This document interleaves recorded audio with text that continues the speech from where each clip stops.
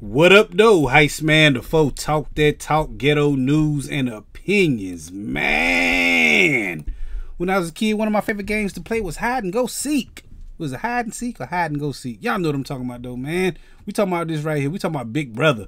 They've been accused of playing hide and go seek with love with you know, one of the contestants. This dude right here, his name is Michael, and the other one named Hayden. Michael, he was on Big Brother. I think he won head of household.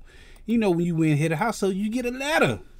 But Hayden said he, you know, they ain't show his letter. They ain't read it out loud or something. He said, wow, very surprised by CBS Big Brother not including my letter to Michael, when every single other letter is this season has been included. For Michael, I wish they had put it in the episode tonight. That's his letter, man. That's what Hayden doing. Hayden is the boyfriend or the husband. I don't want to, you know, I don't want to mix it up. That's your man. That's your boo thing, whatever.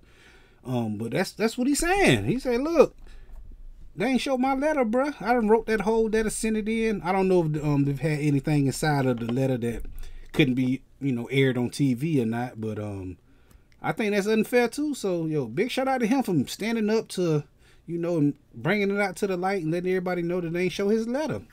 That's why I say they playing the hide and go seek. They trying to shelter the gay love, I believe.